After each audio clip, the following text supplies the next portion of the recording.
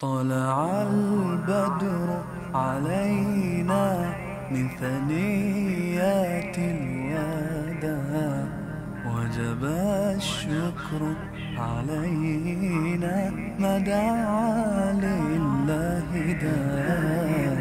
أيها المبعوث فينا جئت بالأمر المطاع، جئت شرفت المدينة، مرحبا يا خير داع.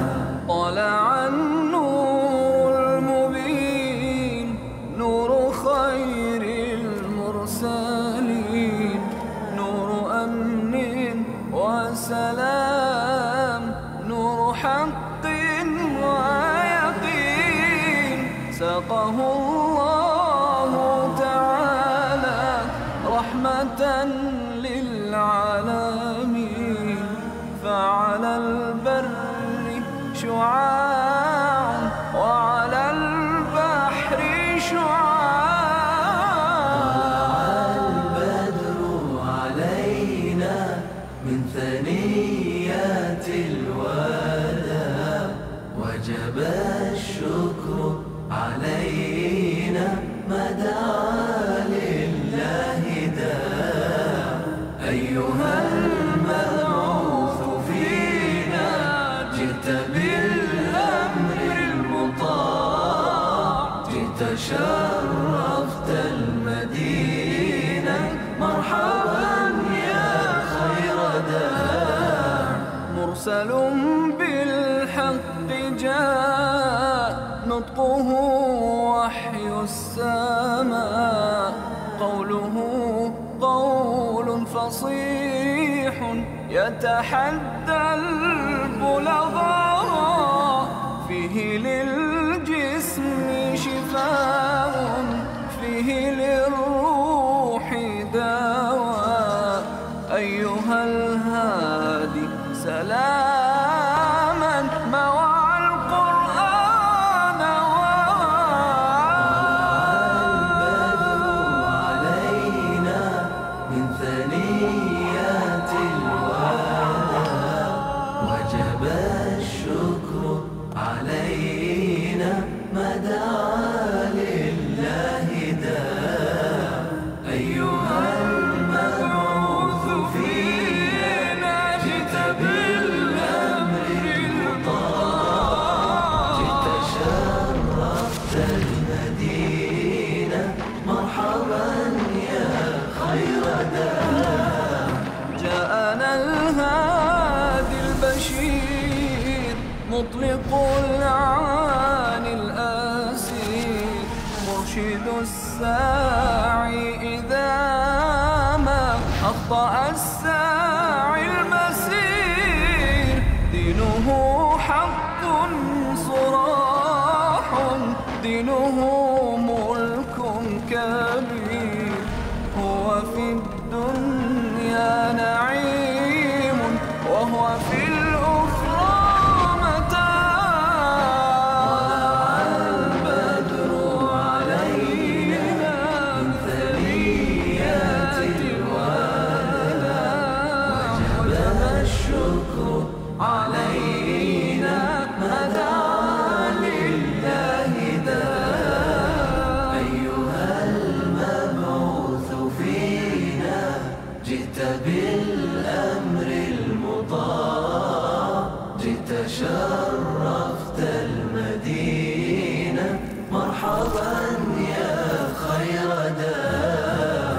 هات هدي الله هات يا نبي المعجزات، ليس للات مكان، ليس للعزى ثبات. وحد الله ووحد شملنا.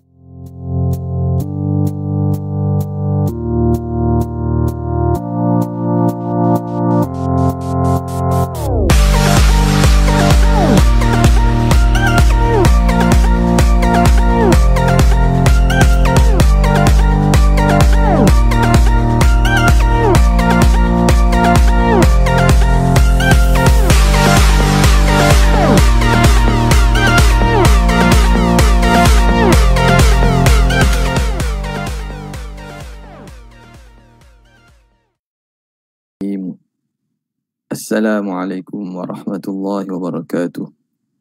Alhamdulillahi rabbil alamin wa afdhalus salati wa atamut taslim ala sayyidina Muhammadin asyrafil anbiya'i wal mursalin wa ala alihi wa sahbihi ajma'in. Subhanaka la ilma lana illa ma 'allamtana innaka antal alimul hakim. Wa la hawla wa la quwwata illa billahil aliyyil azim.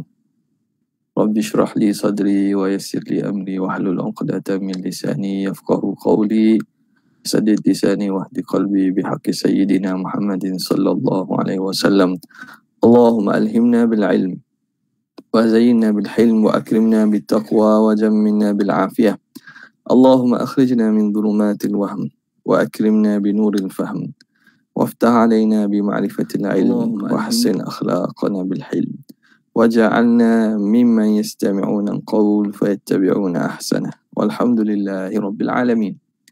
Alhamdulillah, bersyukur kehadrat Allah Subhanahu wa taala, dengan taufik daripada Allah kita dapat menyambung lagi pada pagi ini daripada kitab Syifa bi ta'rifi Huquq al Mushtofa sallallahu alaihi wasallam karangan Qodhi Iyadh al-Maliki. Sebelum ini kita membincangkan tentang nama-nama bagi Rasulullah sallallahu alaihi wasallam yang Allah Subhanahu wa taala bangsakan dan sandarkan juga nama tersebut kepada Nabi sallallahu alaihi wasallam sebagai kemuliaan, disifatkan Nabi dengan sifat-sifat yang terpuji. Jadi kita berhentinya semalam pada muka yang ke-300 pada kata pengarang wa min asma'ihi ta'ala al-qawi. Jadi di sana ada nama Allah yang Allah Ta'ala juga menamakan dengannya Rasulullah sallallahu alaihi wasallam. Dengan makna dan dengan kefahaman yang layak sebagai Nabi SAW, manusia dan hamba kepada Allah. Adapun nama Allah Ta'ala dengan makna yang layak dengan ketuhanan. Kita baca daripada wa min asma'ihi ta'ala. Bismillahirrahmanirrahim. Qala al-musannif rahimahullahu ta'ala wa nafa'ana bihi wa bi'ulumihi wa asrarihi fid darain amin ya rabbal alamin.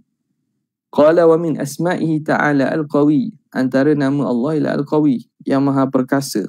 Wa dhul quwwatil matin, mempunyai kekuatan yang begitu kuat. Wa ma'nahu al-qadir, maknanya yang berkuasa, yang berkuasa. Wa qad wasafahu Allah Ta'ala bidzalik, dan Allah Ta'ala juga menyifatkan Nabi dengan sifat tersebut. Faqala dhi quwwatin inda dhil arshi makin. Dhi quwwatin inda dhil arshi makin. Ia mempunyai kekuatan yang berada pada arasy yang teguh. Ini menceritakan tentang peristiwa Mi'raj. Maka mufassir di kalangan ahli mufassir mengatakan qila Muhammadun, yang dimaksudkan dhi quwwah ini Nabi Muhammad. Ada mengatakan wa qila Jibril. Wa min asma'ihi ta'ala as-sadiqu fil hadits al-ma'sur. Di antara nama Allah juga as-sadiq, yang maha benar. Terdapat dalam hadis yang maksur. Wa warada fil hadits aidan ismu sallallahu alaihi wasallam bis-sadiq al-masduq, dan juga terdapat dalam hadis Nabi SAW itu digelar sebagai as-sadiq, yang benar, al-masduq, dan yang dibenarkan. Wa min asma'ihi ta'ala al-wali wal-maula. Antara nama Tuhan ialah wali dan juga maula, tuan, penolong. Wa ma'nahuma, makna kedua-duanya ialah an-nasir, penolong. Wa qala Allah Ta'ala innama waliyukumullahu wa rasuluhu. Sesungguhnya penolong kamu, wali kamu Allah dan Rasulnya. Wa qala alaihi salam ana waliyyu kulli mu'minin, akulah wali bagi setiap orang mukmin. Wa qala Allah Ta'ala an-nabiyyu awla an-nabiyyu awla bil mu'minina min anfusihim. Allah Ta'ala mengatakan Nabi itu lebih awla daripada orang mukmin dengan diri mereka. Wa qala alaihi salam man kuntu maulahu fa aliyyu maulah. Barang siapa yang akulah tuannya, maka Sayyidina Ali itu dia patut menjadi tuan ke, menjadikan Sayyidina Ali itu tuan dia juga. Wa min asma'ihi ta'ala Al-Afu, antara nama Allah ialah Al-Afu, yang Maha Pengampun. Ma'nahu as-safu, yang memaafkan dan mengampun. Wa qad wasafa Allah Ta'ala bihadza nabiyahu fil Quran. Allah Ta'ala menyifatkan ini kepada nabinya dalam Quran. Wa fit Taurah, dalam Taurat. Wa amarahu bil afi, dan Allah Ta'ala suruh nabi supaya mengampunkan. Faqala Ta'ala khudhil afwa wa'mur bil urfi. Ambillah sikap sebagai sikap pengampun dan suruhlah dengan kebajikan. Wa qala fa'fu anhu wasfah, hendaklah kamu maafkan mereka dan ampunkan mereka. Wa qala lahu Jibril, dan Sayyidina Jibril berkata kepada Nabi, wa qad sa'alahu an qawlihi, yang mana Nabi tanya pada Jibril makna khudhil afwa, ambillah pengampunan tu. Jibril kata apa? Anta afwa amman zalamaka, bahawa engkau memaafkan terhadap orang yang menzalimi kamu. Wa qala fi Taurat wal Injil fil hadits al masyhur, dan dalam disebut juga dalam Taurat dan juga Injil berdasarkan hadis yang masyhur, fi sifatihi, pada menyifatkan Nabi apa? Laisa bi fadhin wala ghalidh, Nabi ni bukan yang jenis kasar dan bukan jenis ghalidh, ini makna yang kasar jugalah. Fadh ni makna yang keras, ghalidh tu yang kasar, bukan. Walakin ya'fu wa yasfah, tapi Nabi ni seorang yang memaafkan dan mengampunkan. Wa min asma'ihi ta'ala al-hadi, antara nama Allah juga al-hadi, yang memberi hidayat. Wa huwa bimakna taufiqillah liman arada min ibadih, maka hidayat di sini atau hadi sini dengan makna taufiqillah. Allah memberi memberi taufik kepada orang yang dikehendakinya di kalangan hambanya.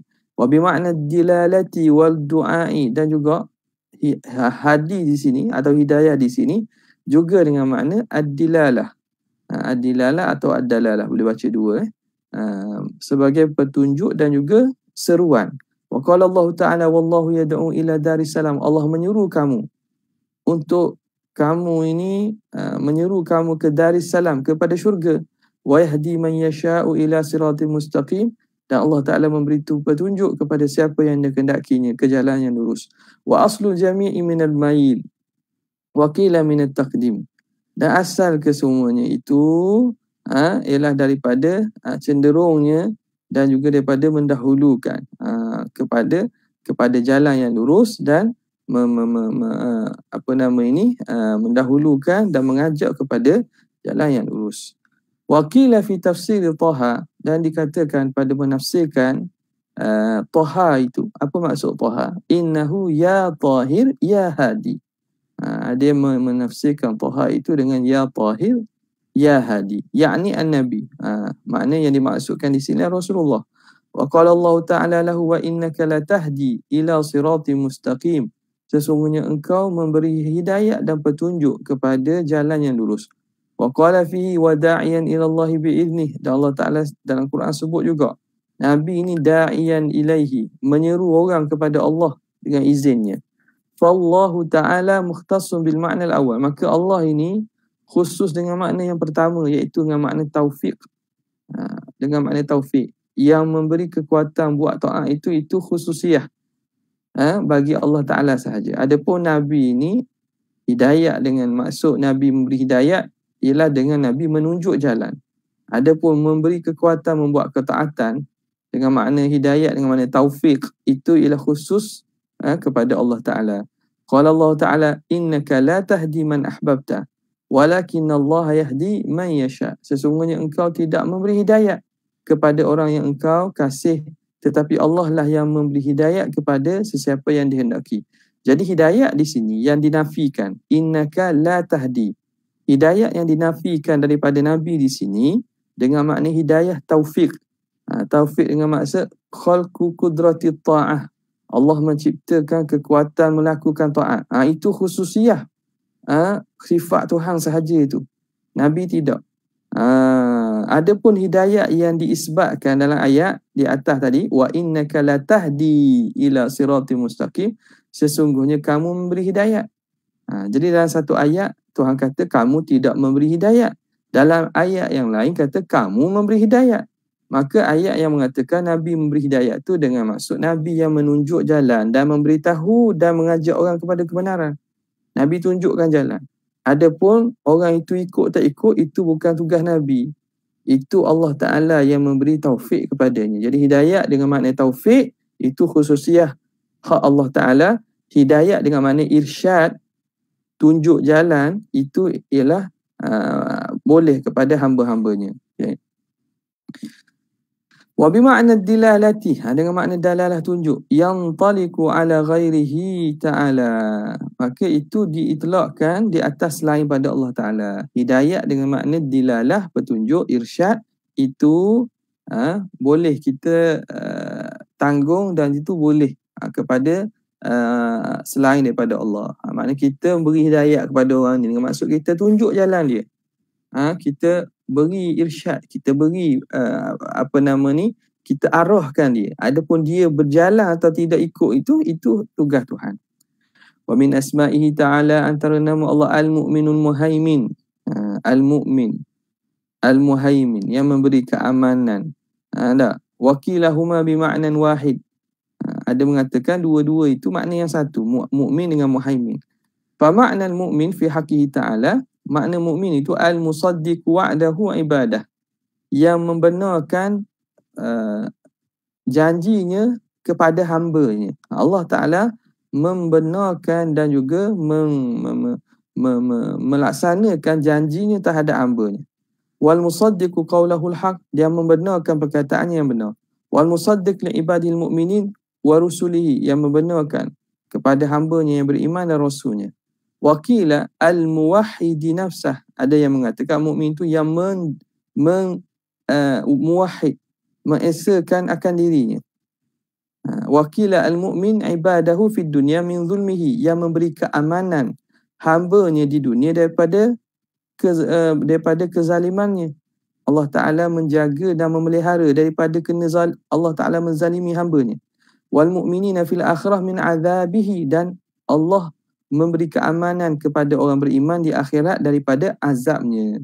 Wakila al-muhaimin bimakna al-amin. Muhaimin itu dengan makna al-amin, yang benar. Musagharun minhu. Dia kata asal perkataan muhaimin itu daripada amin, ditasghirkan. Amin, umainu. Asalnya gitu. Kemudian di fakubilat hamzatu ha'an. Hamzah itu ditukar kepada ha. Hamzah ditukar kepada ha. Jadi muhai. Lepas tu tambah ming depan lah. Kalau ikutnya umainu. Itu musarrahnya. Jadi muhaiminu. Muhaiminu. Maknanya ada berlaku pertukaran ibdal dalam kalimah itulah. Kila lah itu. Kila muhaimin tu daripada amin. Amin yang mana ditasghirkan umain, kemudian ditukar hamzah kepada ha. Ini satu pandangan. Wa qila inna qawlahum fi du'a amin, dan dikatakan perkataan mereka dalam doa, kita baca amin amin, innahu ismun min asma'ihi ta'ala. Min asma'illahi ta'ala, itu nama daripada nama Allah. Ma'nahu ma'nal mu'min, maknanya makna mu'min. Makna mu'min. Wakila al-muhaimin bimakna asyahid al-hafid. Ada mengatakan muhaimin dengan makna asyahid, yang menyaksikan dan yang menjaga. Wa Nabi SAW, dan Nabi ini amin, dan juga muhaimin, dan juga mu'min. Nabi ni ada disifatkan dengan sifat itu. Orang yang amanah, orang yang makna menjaga, dan orang yang menepati janjinya. Wa qad sammahu Allah Ta'ala aminan, dan Allah Ta'ala menamakan Nabi ni orang yang amanah. Faqala muta'in thamma amin, yang taat, yang patuh di sana, dan juga orang yang amin. Wa kana alaihi salam yu'rafu bil amin, dan Nabi dikenali sebagai seorang yang amin. Wa syuhira bihi qabla nubuwati wa ba'daha, dan sifat itu masyhur sebelum kebangkitan jadi Nabi dan selepasnya. Wa sammahu al-Abbasu fi syi'rihi muhaimina, dan Sayyidina Abbas menamakan Nabi dalam syairnya sebagai muhaimin fi qawlihi thumma ihtawa baitukal muhaiminu min khindifa'al ya'a tahtahan nutuku.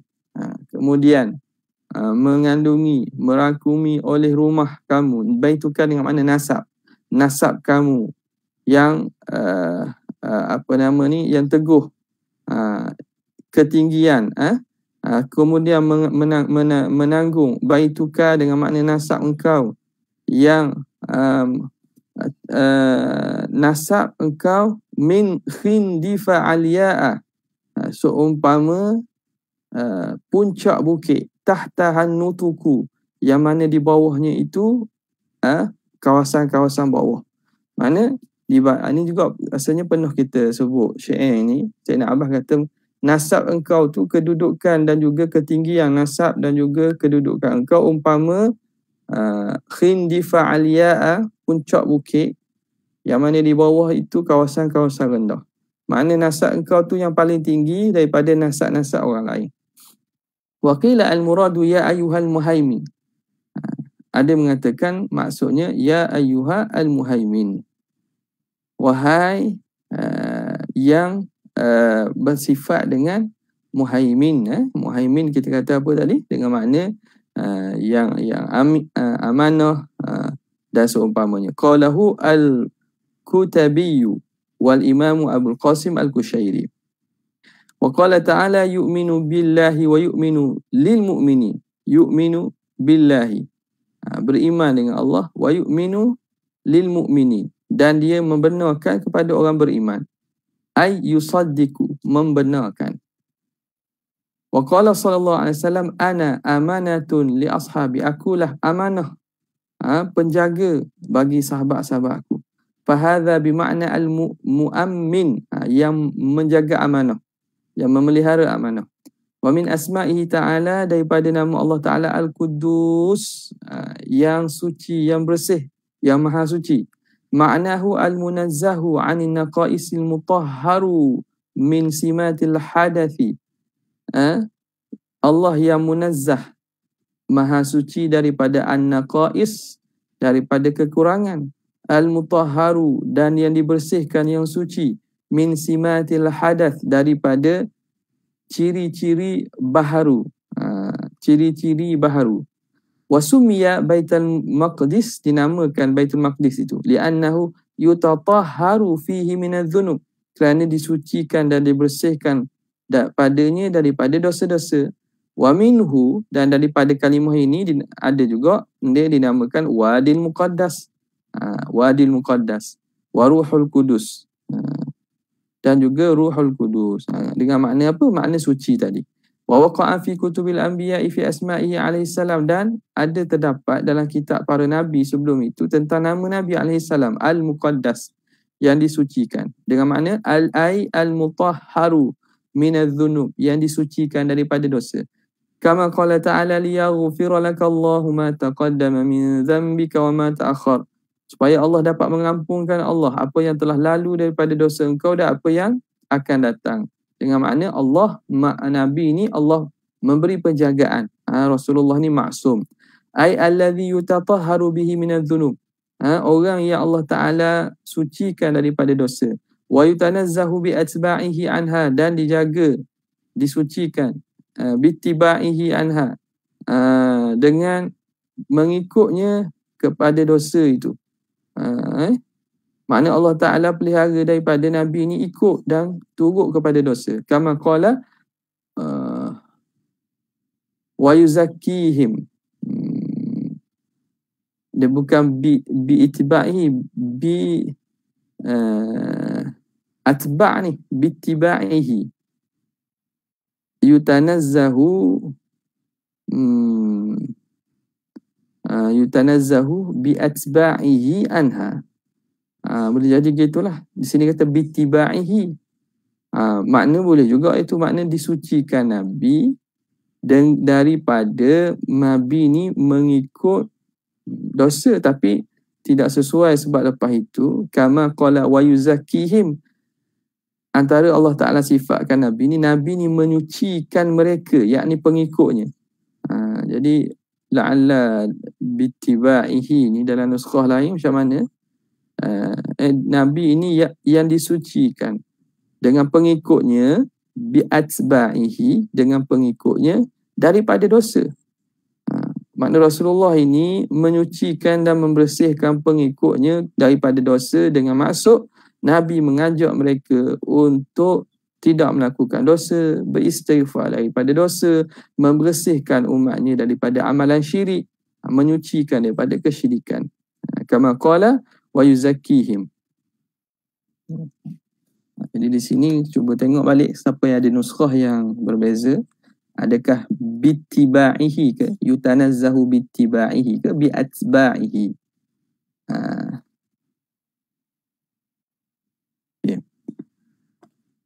Wa yuzakkihim.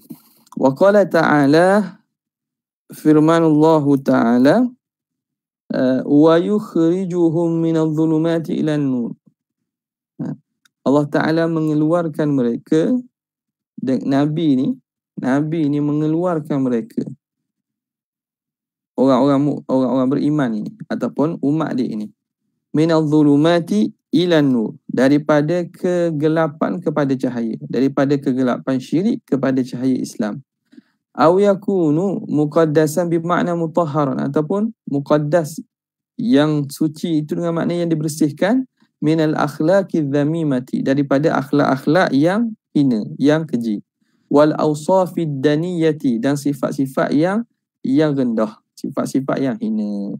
Wa min asma'ihi ta'ala, dan antara nama Allah Ta'ala juga Al-Aziz, yang maha kuasa. Maknahu al-mumtani'u, yang terhalang. Maknanya orang tidak boleh sentuh dia, orang tak boleh, tak nak mengalahkannya. Al-Ghalib, yang menguasai. Alladzi la nadhira lahu, yang tiada seumpamanya, yang tiada sebandingnya. Awil mu'izzu li ghairihi, atau yang memberikan keagungan ataupun yang memuliakan orang lain. Aziz juga, maknanya dia yang memberi kemuliaan kepada orang. Qala ta'ala walillahil izzatu wali rasulihi, bagi Allah Ta'ala lah kemuliaan dan bagi Rasulnya.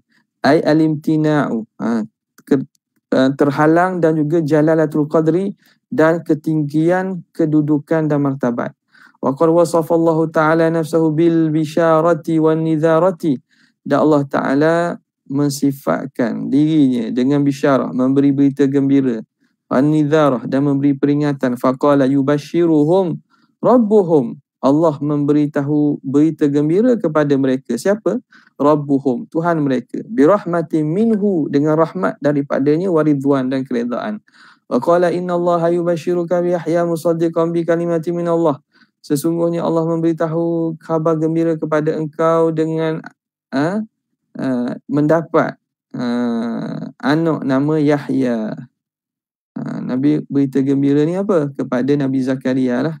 Dia akan dapat anak namanya Yahya, musaddiqan bi kalimatin minallah, yang membenarkan dengan kalimah daripada Allah. Wa bi kalimatin minhu, daripada itu dalam ayat lain disebut dengan kalimah daripada Allah. Wa sammahu Allahu Ta'ala mubashira, dan Allah Ta'ala menamakan Nabi ini mubashira, wa nadhira, dan juga nadhi, pemberi khabar gembira, pemberi peringatan, wa bashira, yang memberi berita gembira. Ay mubashiran li ahli ta'atihi, memberi berita gembira kepada ahli yang taat, kepada orang yang taat. Wa nadhiran li ahli ma'siyatihi, dan memberi peringatan, ancaman kepada orang yang melakukan maksiat. Wa min asma'ihi ta'ala fima dzakarhu ba'dul mufassirin, antara nama Allah Ta'ala pada sebahagian yang disebut oleh ulama mufassir, Taha wa Yasin. Ada yang mengatakan Taha dan Yasin itu nama Allah juga. Wa qad dzakara ba'dhum aidan annahuma min asma'i Muhammad sallallahu alaihi wasallam. Dan sebahagian mereka mengatakan bahawa Taha dan Yasin ini daripada nama Nabi. Wa syarrafa wa karrama, yang mana Allah Ta'ala muliakan baginda dan Allah Ta'ala memberi kemuliaan. Habis. Kita masuk kepada faslun fi anna dzatallahi ta'ala la tushbihu dzawatil makhluqin. Pasal pada menyatakan bahawa zat Allah tidak menyamai zat-zat sekalian makhluk. Wa sifatihi ta'ala la tushbihu sifatil makhluqin, dan sifat Allah Ta'ala tidak menyamai sifat-sifat makhluk. Kita tengok di sini apa munasabahnya pengarang kita Qodhi Iyadh rahimahullahu ta'ala menyebut fasal yang berkaitan dengan akidah dalam kitab yang menceritakan tentang masalah dan juga syama'il serta perkara berkaitan Rasulullah. Kalau lihat hikmat ataupun apa sir rahsia di sini, kerana sebelum ini apabila membicarakan tentang sifat Nabi yang mana Allah Ta'ala ada nama-nama dan sifat Tuhan ini yang juga Allah beri dan juga namakan Nabi, maka kerana bimbang, salah faham dan juga salah takwilan ataupun tafsiran kepada penerangan yang diterangkan sebelum ni, maka pengarang kita Qodhi Iyadh mendatangkan fasal sedikit ini menceritakan tentang hakikat yang perlu kita faham berkaitan dengan akidah. Apa yang disebut sebelum ini, Nabi, sifat Tuhan tu ada pada Nabi. Jadi kena faham bahawa di situ, bahawa sifat Tuhan dengan makna yang layak dengan ketuhanan. Sifat yang namanya sama, yang diberi pada Nabi dengan makna yang layak dengan kehambaan. Maka perlu ditegaskan sini kerana bab akidah ni penting lah. Yang mana gelincirnya golongan-golongan sesat, golongan-golongan batiniyah ataupun makrifat yang bukan makrifat betul lah maksudnya. Mereka ini apabila tidak membezakan dua maqam ini, maqam uluhiyah, maqam ketuhanan, maqam ubudiyah, maqam kehambaan. Maka di situ datang Qodhi Iyadh membuat satu fasal supaya kita jelas betul-betul. Jangan kita tergelincir menjadi golongan-golongan sampai sekarang berani. Ada yang kita tak sangka lah, ada yang sampai mengatakan Nabi Muhammad itu Tuhan. Sampai yang mengatakan bahawa ada pada sifat Tuhan tu ada pada Nabi. Bahkan Tuhan tu menusuk di Nabi. Menyamuk. Nabi Muhammad tu menyamuk Tuhan dah. Jadi benda gitu, benda yang benda itu bukan datang daripada orang alim dan bukan ahli makrifat dia tu, walaupun dia kata makrifat. Ada juga mengaku dia wali, ada mengaku wali. Mengaku dia wali, nak orang ni. Manusia ni dia kata al-junun funun, ulama kata. Kegilaan ni dia banyak cara boleh. Walaupun dia tu cikgu ke, dia tu tuan haji ke apa, tapi iyalah. Kita minta Allah Ta'ala beri kepada kita akidah yang betul. Nampak? Di sini penting ni, bab akidah ni. Sebab itulah perkara yang sangat penting untuk kita betulkan, terutamanya pada akhir zaman ini, ialah kita menyemak balik akidah kita dengan kita mempelajari kitab-kitab ahli sunnah wal jamaah daripada ulama-ulama ataupun guru-guru yang mu'tabar. Thumma qala faslun fi anna dhat Allah. Kita sebut tadi kan, zat Tuhan tidak menyamai zat makhluk, sifat Tuhan tidak menyamai sifat makhluk. Qala al-Qadhi Abul Fadli radhiyallahu ta'ala anhu, wa ha ana adhkuru nuktatan. Di sini aku akan sebut nuktatan, sebahagian. Udhayyilu, aku akan lampirkan, iringkan, biha dengannya, hadzal fasal ini. Jadi fasal ini udhayil, aku iring, aku lampirkan. Ini benda yang belakang lah. Maknanya aku akan lampirkan, aku selitkan, aku datangkan beberapa noktah, poin-poin atau kita kata beberapa faedah-faedah yang berkaitan.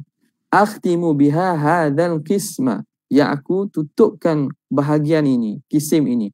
Wa uzihul iskala biha, dan aku menghilangkan iskal-iskal dengannya. Fima taqaddama min kulli dha'ifin, daripada apa yang telah lalu aku hilangkan. An kulli dha'ifil wahmi, daripada setiap orang yang lemah wahamnya, lemah fikirannya. Orang yang fikirannya atau kefahamannya lemah. Wasaqimil fahmi, dan buruk kefahamannya. Orang yang mempunyai kefahaman yang tak kuat lah, lemah lah. Jadi aku bimbang ada orang yang fahamnya tidak betul, kefahaman dan juga pemikirannya lemah, tak boleh nak bezakan tentang apa yang telah aku sebut sebelum ini. Maka aku datangkan supaya nak meneguhkan. Kenapa? Bab akidah ni bukan benda yang remeh, bukan benda yang kita boleh pandang sebelah mata je. khataru hadzal fanni azim. Bahaya berkait dengan ilmu akidah ni bahayanya besar. Tukhallisuhu, yang mana fakta-fakta atau poin-poin ini, nuktah ini, tukhallisuhu, dapat menyelepaskan dia, dapat menyelamatkannya min mahawi tashbih, daripada terjatuh dalam pentashbihan. Mengelakkan dia daripada jatuh kepada menjadi tashbih, menyamakan Tuhan dengan makhluk. Wa tuzahzihuhu an syubahi tamwih, dan menyelamatkan mereka, menyelamat dan mengalih mereka daripada syubhah tamwih. Tamwih ni makna bercampur, tamwih ni makna tashbih lah juga. Tamwih dengan makna kesamaran, bercampur al-haq yang batil. Jadi dia nak asingkan daripada apa kefahaman yang boleh menyebabkan bercampurnya al-haq dan batil. Apa dia? Wa huwa an ya'taqida, bahawa beriktikad, mestilah beriktikad anna Allah Ta'ala jalla ismuhu fi 'azamatihi wa kibriyaihi wa malakutihi wa husna asma'ihi wa 'aliyyi sifatihi la tushbihu syai'an min makhluqatihi. Hendaklah diiktikad bahawa Allah Ta'ala yang mulia namanya, pada keagungannya dan pada kebesarannya dan pada kerajaannya, pada nama-namanya yang mulia dan sifat-sifatnya yang tinggi. Allah la yushbihu syai'an min makhluqatihi, tidak menyamai satu pun daripada makhluknya. Wala yushabbahu bihi, dan Allah tidak boleh disamakan dengannya. Wa annama jaa, dan apa yang datang, mimma atlaqahu syar'u, daripada apa yang disebut oleh syarak, ala khaliq wa ala al-makhluk, apa yang syarak sebut berkaitan dengan khaliq pencipta, wa ala al-makhluk, dan juga disebut kepada makhluk, fala tashabuha bainahuma fil ma'na al-haqiqi, maka tidak ada penyamaan, perserupaan di antara keduanya pada makna yang hakiki. Apa yang syarak sebut Tuhan ada sifat ini atau ada nama ini, makhluk pun ada, itu tidak sama langsung pada makna hakiki.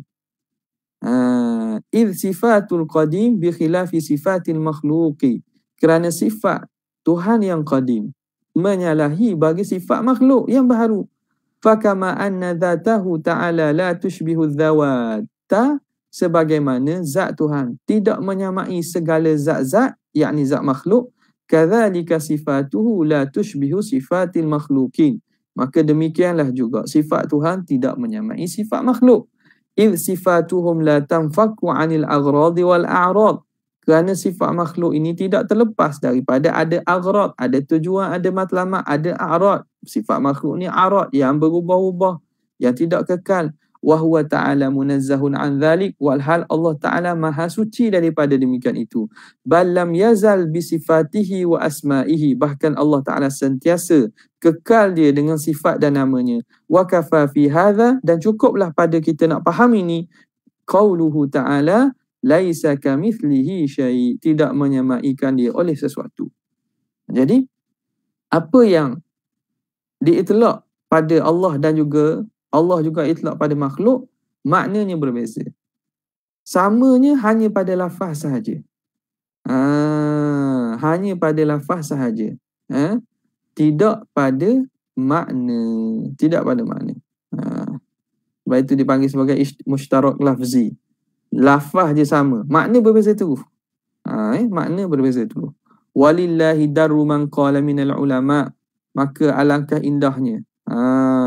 Walillahi darru ni makna antara sirah ta'ajub lah. Makna ma'ahsana, alangkah eloknya perkataan man qala, orang yang berkata minal ulama il arifin, dari kalangan ulama yang arif, al-muhaqqiqin, yang tahqiq ilmunya. At-tauhidu ithbatu dhatin ghairi mushbihatin lidzawati, tauhid itu mengisbatkan zat yang tidak menyerupai bagi zat-zat lain, zat-zat makhluk.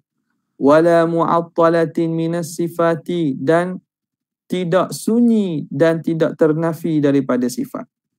Ini juga benda yang kalam yang biasa kita mengaji akidah kita dengar. Tauhid itu apa? Tauhid itu kita mengisbatkan zat, yakni zat Tuhan yang tak menyamai bagi zat-zat lain, dan kita tidak menafikan daripada Tuhan sifat-sifat yang Tuhan sendiri isbatkan.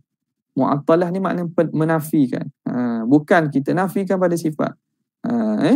Jadi isbat dengan tidak ada tashbih dan isbat zat, dan kita tidak menafikan, tidak mentaktilkan. Mana tanpa tashbih dan tanpa ta'til. Zada hadhihin an-nuktata al-wasiti, dan menambahkan kepada nuktah ataupun poin ini, faedah ini oleh al-wasiti rahimahullah bayanan, menerangkan dan menambah keterangan lagi. Wahya maksuduna, iaitu maksud kami. Faqala, apa kata wasiti? Laisa dhatuhu laisa kadhatihi dhatun, tidak seperti zat Tuhan itu oleh zat-zat yang lain. Makna zat-zat yang lain tidak menyamai zat Tuhan. Laisa kadhatihi dhatun wala kasmihi ismun, tidak seperti nama Tuhan itu oleh nama-nama yang lain. Wala ka fi'lihi fi'lun, tidak seperti perbuatan Tuhan oleh tak seperti, tidak sama oleh perbuatan-perbuatan yang lain. Wala ka sifatihi sifatun, tidak seperti sifat Tuhan oleh sifat-sifat lain. Maknanya tidak sama sifat lain dengan sifat Tuhan. Illa min jihati muwafaqatil lafzi al-lafza, kecuali dari aspek menyamai lafaz dengan lafaz tu je. Aspek lafaz yang sama, tapi hakikatnya tidak sama. Wa jallati dhatul qadimatu an yakuna laha sifatun hadithah, maha tinggi, maha suci zat yang qadim, bahawa ada baginya sifat yang baru. Kama istahala an yakuna lidzatil muhdatsati sifatun qadimah, sebagaimana mustahil ada bagi zat makhluk yang baru ini sifat yang qadim. Jadi tak boleh kita sifatkan Tuhan dengan sifat yang baru. Wa hadza kulluhu madhhabu ahli al-haqqi was sunnati wal jamaah. Inilah mazhab ahli al-haq, ahli sunnah wal jamaah radhiyallahu ta'ala anhum. Nampak? Jadi tengok bagaimana ulama seperti Qodhi Iyadh ini sangat mengambil berat tentang kefahaman akidah ini, sampai dimasukkan fasal berkaitan dengan akidah ini, bahawa akidah ahli sunnah ini tidak ada tashbih padanya dan tidak ada ta'til padanya. Waqad fassara al-Imam Abul Qasim al-Qushairi, Imam Qushairi rahimahullah, qawlahu hadha, mentafsirkan perkataan wasiti ini, liyazidahu bayanan, supaya menambahkan lagi keterangan. Faqala hadhil hikayatu tashtamilu ala jawami'i masaili tauhid. Hikayat ini menghimpunkan kepada himpunan masalah-masalah tauhid. Wa kaifa tushbihu dhatuhu dhatal muhdatsat, bagaimana boleh menyerupai zat Tuhan tu dengan zat-zat makhluk. Wahya biwujudiha mustaghniyah, walhal zat Tuhan itu mustaghniyatun biwujudiha, terkaya dengan adanya dia. Zat dia itu terkaya daripada yang lain. Jadi macam mana boleh menyerupai zatnya dengan zat makhluk? Wa kaifa yushbihu fi'luhu fi'lal khalqi, bagaimana boleh sama perbuatan Tuhan dengan perbuatan makhluk? Wa huwa li ghairi jalbi unsin aw daf'i naqsin hasal, yang mana perbuatan Tuhan ni bukan kerana jalbi unsin, nak menarik kejinakan, nak menarik sesuatu manfaat, wa au daf'i naqsin, atau menolak kekurangan. Hasal ai hasal al-fi'lu li ghairi jalbi unsin wa daf'i naqsin. Perbuatan Tuhan ni bukan kerana nak tarik manfaat, nak tolak kemudaratan atau kekurangan. Tak samalah perbuatan Tuhan dengan perbuatan makhluk. Wala li khawatira wa aghradin wujud, dan perbuatan Tuhan bukan kerana khawatir, ada lintasan dan ada tujuan-tujuan yang didapati, bukan. Wala bimubasharatin wa mu'alajatin, ban bukan perbuatan Tuhan yang mubasyarah, secara mubasyarah ni makna langsung, dengan maksud tanpa perantaraan. Wa mu'alajah ni dengan perantara. Jadi langsung dengan perantara itu, perbuatan itu macam kita lah, kita nak buat. Contoh senang. Bimubasyarah ni kita nak adun tepung, kita buat secara langsung, tangan kita uli, mubasyarah. Mu'alajah ni kita guna alat, untuk uli tepung. Itu kan makna mudah tu, mubasyarah wa mu'alajah. Jadi sifat demikian, mubasyarah kita kepada sesuatu ataupun dengan mu'alajah kita menggunakan alat itu sifat makhluk. Wala li bi mubasyaratin wa mu'alajatin zahar. Tapi perbuatan Tuhan zahirnya bukan dengan cara mubasyarah dan mu'alajah, tapi dengan kehendak dan juga kudratnya. Idza arada syai'an an yaqula lahu kun fayakun. Wa fi'lul khalqi la yakhruju an hadhihi alwujuh. Dan perbuatan makhluk tidak terkeluar daripada wajah-wajah ini. Perbuatan makhluk tidak lari daripada apa kita sebutkan ini. Jadi macam mana perbuatan Tuhan itu sama dengan perbuatan makhluk.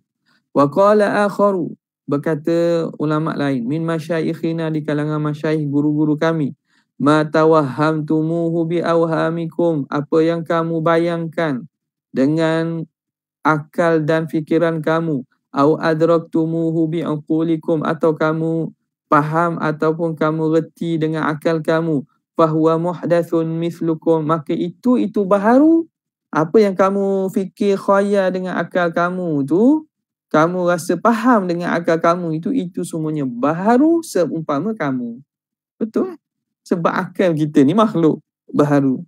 Apa yang tergambar dalam makhluk, yang makhluk akal ni ialah alat kita berfikir. Apa yang terbayang dalam akal itu tentulah baharu, kerana akal itu sendiri baharu. Muhdathun mislukum, baharu seumpama kamu. Jadi tak boleh bayang-bayang. Jangan kita tak bayang-bayang. Ni siapa kata tak? Tuhan ni macam orang tapi comel. Tuhan ni macam syabun amrad, lelaki pemuda yang tampan tapi dengan yang sempurna. Besarnya itu makna besar yang tidak lebih besar daripada arah saiz. Faham kot besar tu, faham ikut saiz. Nampak tak? Jadi itu semua ma khatara bibalikum fallahu bi ma khatara bibalik fallahu bi khilafi dhalik. Kullu ma khatara bibalika fallahu bi khilafi dhalika. Setiap yang terlintas dalam fikiran kamu, maka Allah itu menyalahi itu. Menyalahi apa yang kau fikirkan. Jadi itu pegangan ahli sunnah yang kita nak pegang itu. Itulah keimanan yang kita kena beriman.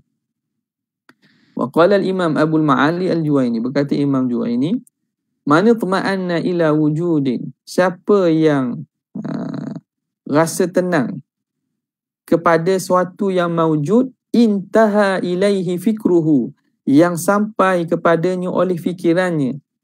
Siapa yang rasa tenang, makna tenang ni makna dia beriktikad kepada suatu yang maujud, yang boleh sampai kepadanya fikiran itu, fahuwa musyabbihun, orang itu musyabbih. Ni apa ni? Siapa yang sangka Tuhan tu benda yang boleh faham dengan akalnya, orang tu sebenarnya musyabbih, sebab dia telah meletakkan Tuhan tu benda yang boleh faham dan pada akal. Makna orang ini menyamakan Tuhan lah. Kata sama kat mana? Allah Ta'ala ni dia ada muka, tapi mukanya tak sama dengan muka makhluk. Tangannya tak sama dengan tangan makhluk. Kakinya tak sama kaki makhluk. Lambungnya tak sama dengan lambu makhluk. Tengok. Dia faham kat mana tu? Itu kena penting ni. Kita tak tahu orang faham kat mana. Boleh jadi dia faham lebih-lebih lagi ni zaman sekarang ni. Teknologi, orang boleh reka cerita filem Hollywood. Boleh reka cerita. Tengok cerita-cerita tu, dia pun boleh terbayang. Dalam cerita filem tu memanglah Tuhan dia lemah. Tuhan baloh sama sendiri. Tapi Tuhan dia besar. Tuhan tu kadang buta sebelah mata. Nama benda kalau saya tak tahu tu. Tapi ni Tuhan kita ni lebih besar daripada tu dan tidak ada sifat kekurangan itu. Tapi dia faham seumpama dia faham dalam cerita ni. Tapi sempurna dalam cerita tu tidak sempurna dalam cerita. Tapi dia faham seumpama tu, tapi dengan makna lebih cantik, lebih besar, lebih hebat, tidak ada kekurangan. Salah juga tu. Tak betul juga. Sebab apa? Dia boleh faham dan boleh tahu hakikat ketuhanan tu, dia boleh tergambar dalam fikirannya. Selagi boleh tergambar dalam fikiran tu bukan Tuhan. Selagi boleh tergambar dalam fikiran, hak tu bukan Tuhan lagi. Itu hantu. Terbalik bagi Tuhan. Nampak? Jadi orang itu musyabbih. Wa man itma'anna ila nafsi an-nafyil mahdi. Siapa yang rasa tenang dirinya pada menyembah Tuhan yang mana-mana, an-nafyil mahdi, penafi yang semata-mata, nafi belaka, fahuwa mu'attilun, orang tu mu'attil. Ni pula ni mu'attilah ni kan ni. Nafi belaka. Nafi, tak ada sifat, tak ada zat pun, sebenarnya nama sahaja, hakikat zat tak ada, tak boleh nampak, tak boleh ni. Ni orang ni mu'attilah, dia menafikan sifat. Wa in qata'a bimawjudin i'tarafa bil ajzi an darki haqiqatihi fahuwa muwahhidun.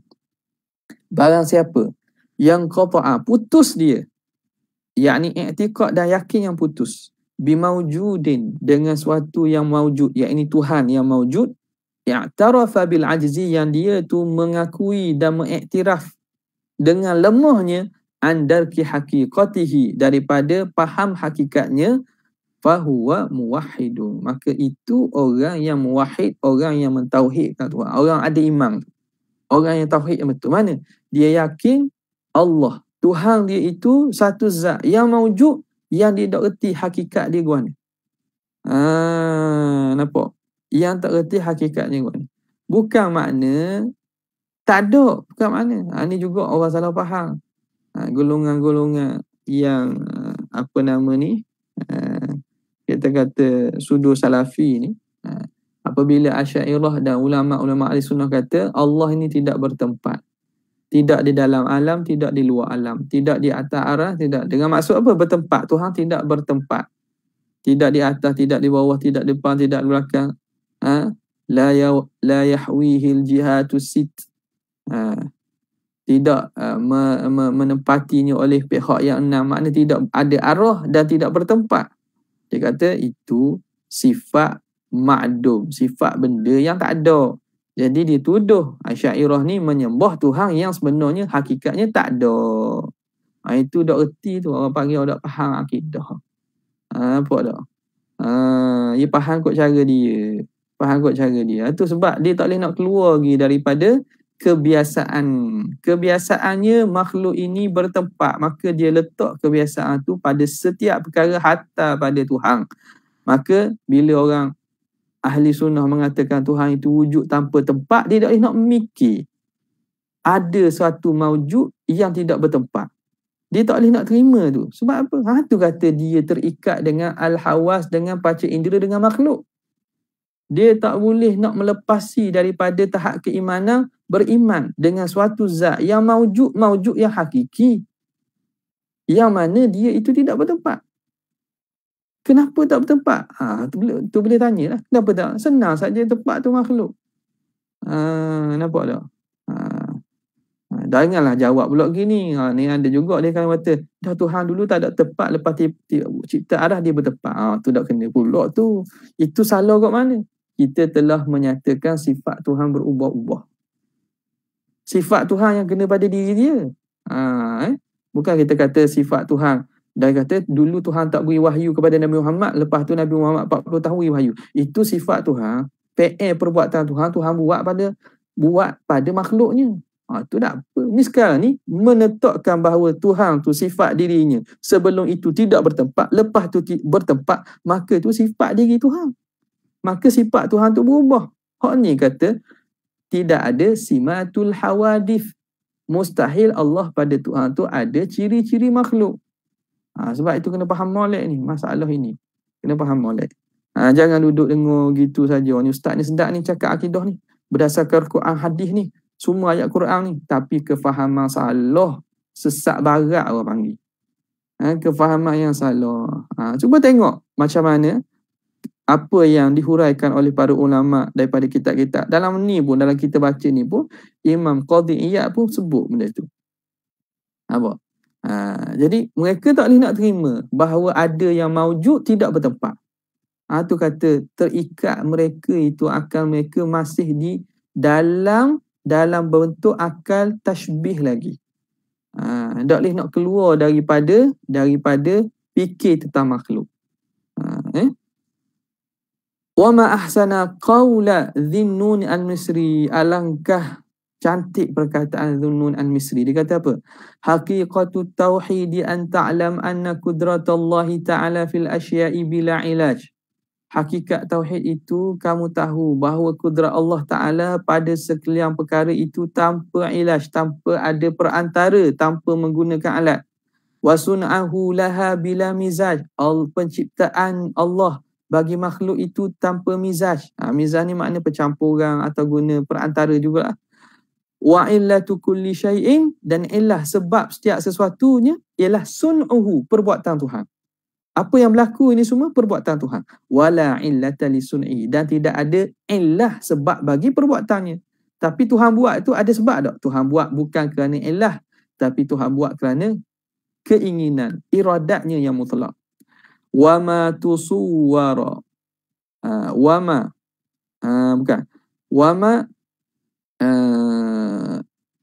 ma tusawwira. Sawwara yusawwiru. Tusawwira. Tusawwiru tak ada maksud pun. Sawwara yusawwiru. Wa ma tusawwiru fi wahmika. Ai wa ma tusawwiruhu lah. Apa yang tusawwiru, kamu gambarkan, fi wahmika, pada akalan dan fikiran kamu, fallahu bi khilafihi, maka Allah itu menyalahinya.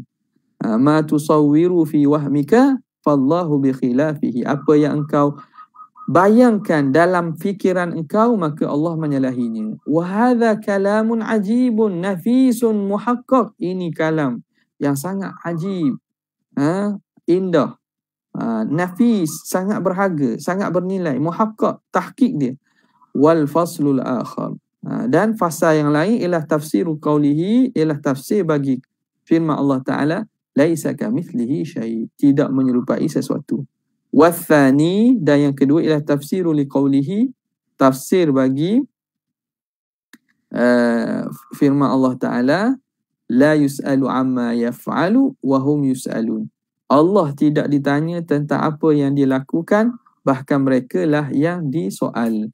Wathalith tafsiru liqawlihi, innama qawluna li syai'in idza aradnahu an naqula lahu kun fayakun. Sesungguhnya perkataan kami, jika kami inginkan sesuatu, bahawa kami katakan baginya kun fayakun, jadilah kamu, maka jadi. Wa thabbatanallahu, moga-moga Allah Ta'ala meneguhkan kita, wa iyyaka, dan kamu, ala tauhid wal isbat, di atas mentauhidkan dan mengisbatkannya, mengisbatkan sifat-sifat yang layak bagi Tuhan. Wa tanzih, dan menyucikan Allah daripada segala kekurangan. Wa jannabana, dan Allah Ta'ala, moga Allah Ta'ala, mohon Allah Ta'ala menjauhkan kita, tarafayid dalalati wal riwayah, kedua-dua pihak dalalah, sesat, dan juga riwayah ni juga menyeleweng, menyeleweng, sesat dan menyeleweng, dua-dua pihak, minat ta'tili wa tashbihi, daripada ta'til dan juga tashbih. Maknanya dua-dua, belah ta'til. Ta'til ni golongan menafi langsung sifat. Tashbih yang isbat sampai tahap musyabbihah. Jadi moga-moga Tuhan jauhkan kita daripada kita nafi dan kita isbat dengan cara tashbih. Ada ahli sunnah ini di tengah, tidak mu'attilah, tidak musyabbihah, tidak menafikan dan tidak mentashbihkan.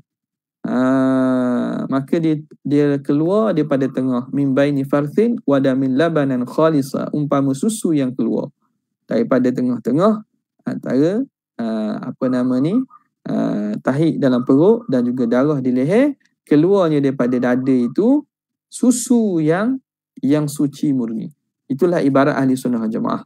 Bimannihi, kesemua itu kita mohon Allah Ta'ala, bimannihi, dengan anugerah daripada Tuhan, wa rahmatihi, dan dengan rahmat daripada Allah Subhanahu wa Ta'ala. Kemudian al-babur rabi'u, bab yang keempat, fima adharahu Allah Ta'ala ala yadahi, apa yang Tuhan zahirkan pada pada baginda, minal mu'jizati, daripada mu'jizat, wa syarrafahu bihi min khasaisil karamati. Jadi rasanya kita berhenti situlah. Sebab saya punya laptop ni pun nak habis bateri dah. Ada soalan tak? Tak ada. Jadi khulasahnya, apa yang penting kita kena berkaitan dengan sifat-sifat yang dibangsakan kepada Nabi SAW, sifat kemuliaan itu ialah sifat kesempurnaan seorang hamba. Sifat kesempurnaan seorang hamba. Dan juga Nabi SAW pada kedudukan yang paling tinggi daripada kehambaan baginda kepada Allah Subhanahu Wa Taala. Maka tidak boleh kita fahamkan atau kita bayangkan ada pada diri Rasulullah itu sifat ketuhanan dengan makna Allah itu beri sifat dia ke Nabi dengan maksud sifat Tuhan tu di Nabi. Bukan. Kalau adalah ibarat-ibarat segitu, bukan dengan makna itu. Tuhan beri namanya pada Nabi, makna Tuhan beri sifatnya ke Nabi, bukan makna sifat dia qadim duduk pada diri Nabi. Sifat dia tu qadim duduk pada diri Nabi. Macam mana? Diri Nabi tu hadis baharu.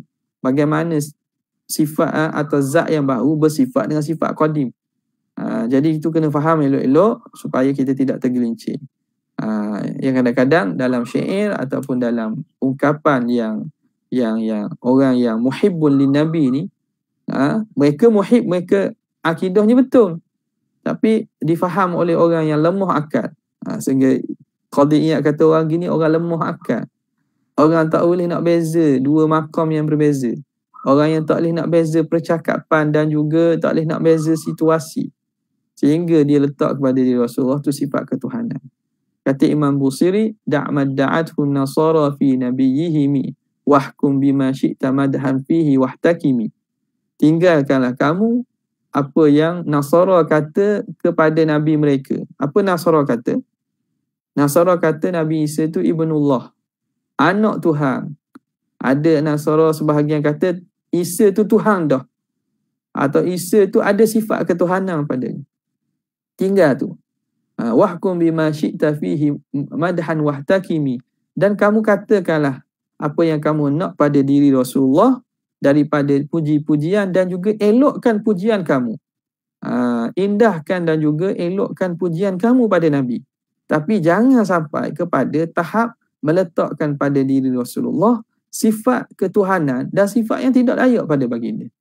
Adapun menyifatkan Nabi dengan sifat yang sesuai dengan baginda, dengan sifat-sifat kemuliaan yang Allah Ta'ala beri, maka itu satu benda yang sangat elok, satu benda yang menjadi kita dibalas pahala atas dasar kecintaan kita kepada Rasulullah sallallahu alaihi wa alihi wasallam. Kerana tidak ada soalan, maka kita berhenti situ untuk kali ini.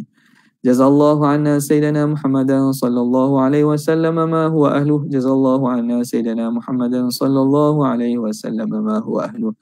Jazallahu anna sayyidina Muhammadan sallallahu alaihi wasallam ma huwa ahluh. Subhana rabbika rabbil izzati amma yasifun wa salamun alal mursalin walhamdulillahi rabbil alamin. Assalamualaikum warahmatullahi wabarakatuh. طلع البدر علينا من ثنيات الوداع وجب الشكر